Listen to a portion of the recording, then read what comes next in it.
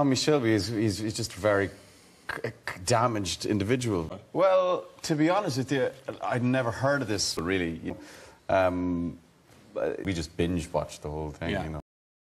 There seems to be a tradition in this new sort of era of, you know, great TV that people are fascinated by the anti-hero. And if you break down what the anti-hero actually is, it is conflicted. He never sleeps, he never eats. Crazy. It's actually incredibly exciting.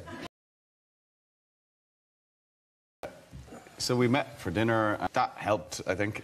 It was that duality, you know, where you go, this can't actually be happening. You know, and that was it. And, you know, you never know, but fascinating.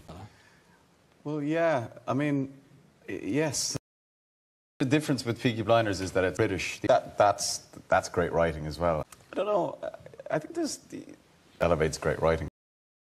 There's the walk, you know, beneath that sort of exterior. I think that for me was the sort of bedrock of the character, really. I always find him exhausting. Big man trying to make himself bigger. British. Boring you are. It's a classic thing, you know. I think in real life, the less people are interested in you.